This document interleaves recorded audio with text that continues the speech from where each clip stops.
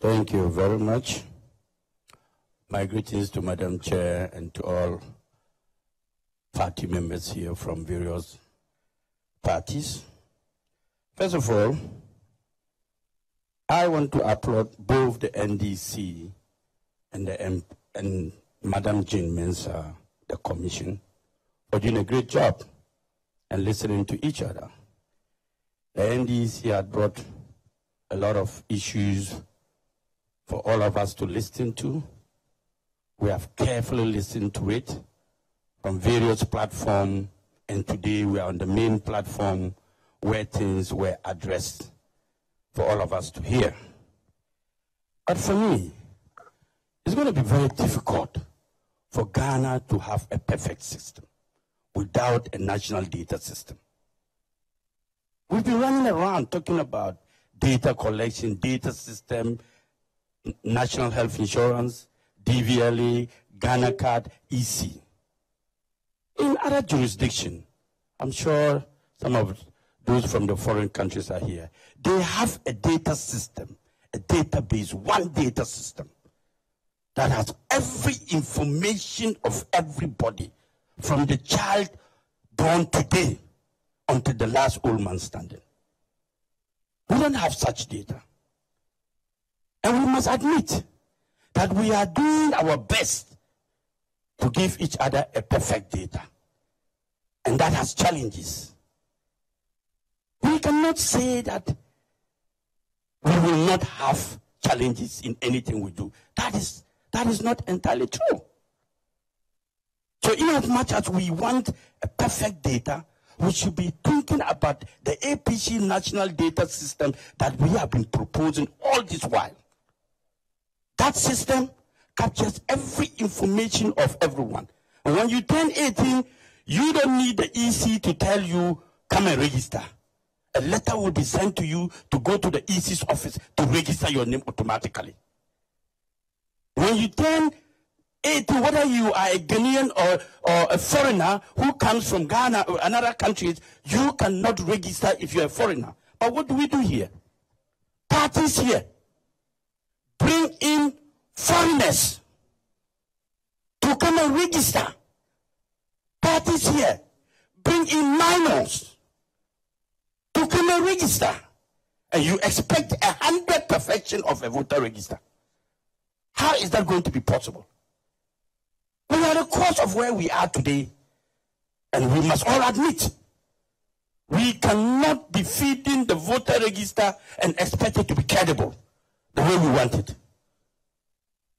So if the EC is giving us something and the MDC is asking a forensic audit into the voter register, there's no problem asking for a forensic audit. But the problem here is that we are only holding a provisional voter register. And that allows for correction, and allows for updates, and that allows us to make suggestions like we are doing now until we get to the final register.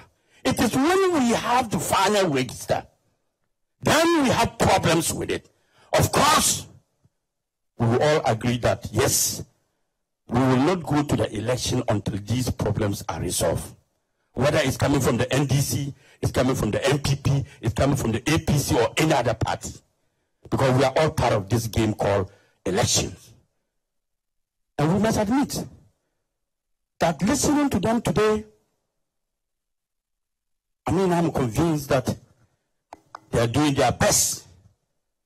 And I'm also convinced that the NDC is convinced that listening to them today, there have been new changes and new development from where it was until today.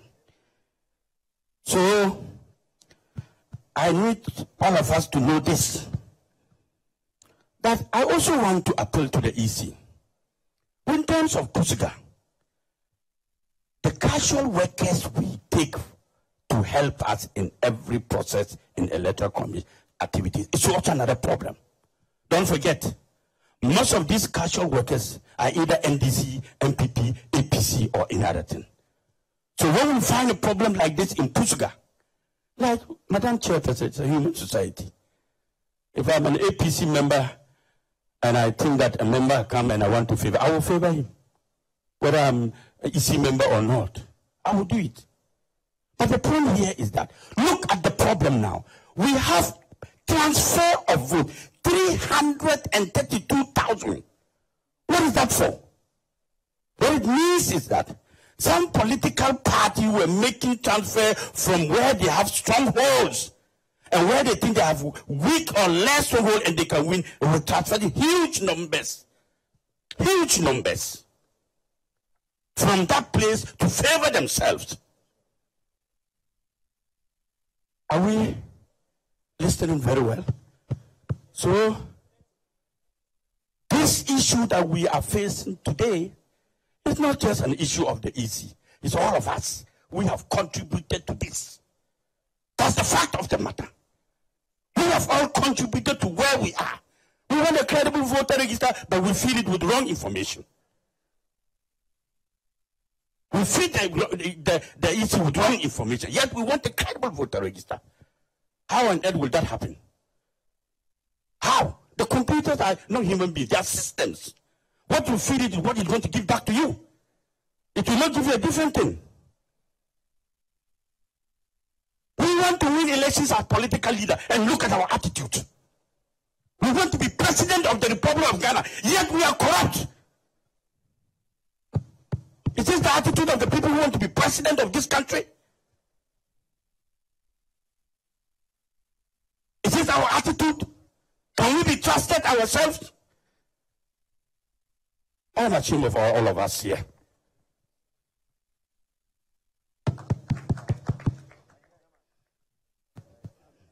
Please, your time. Let me finish. Yes, everybody has time. The NDC spoke well. I'm also a big party.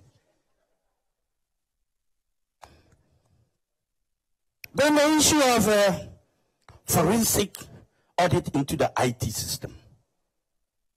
Let me be sincere with my brothers from the NDC. If there is no IT system, there is no voter register. Let's be sincere. If the IT system is not working, there is no way you can get a voter register. So, I will plead. Yes, of course, we all want what is right for us. So let's wait. Mr. IT man, you were here, and you listened to what everybody is saying. We all want a credible voter register. Because we want, when we win, when the APC win election, don't be war between NDC and MPP. When the MPP wins election, they won't come and say the voter register was not corrupt. They will accept it in this state. If they win this election, they will accept the voter register. They won't come complaining. Am I right? The same way if MPP wins, they will also accept the voter register. So in as much as we want a credible voter register, Madam, well done for giving us a perfect understanding of what you presented today. We are grateful.